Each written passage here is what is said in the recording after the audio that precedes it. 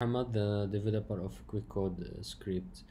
Today I'm gonna talk about a new feature which is uh, supporting single submission for the lead form. So let's go ahead and create a new lead form QR code, and let's say this is test form, and then let's click on next. And here we will have a new option which is multiple submission. By default it will be enabled for all QR codes, but we can disable it from here. Let's add a new question and let's see how it works. This is answer.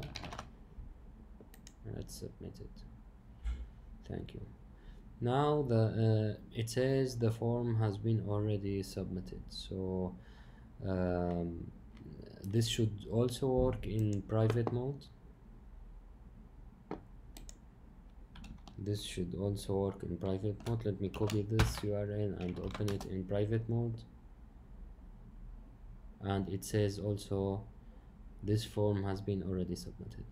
So however, it doesn't work across browsers. So for each browser it will work either in regular mode or in private mode, but if for example I open it with a different browser, it will still be able to be submitted on the same device.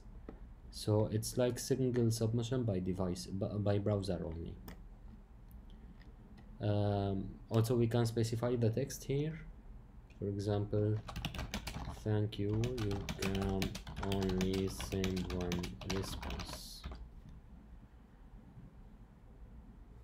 You can only send one response. So this is how it works. Thank you and have a great day.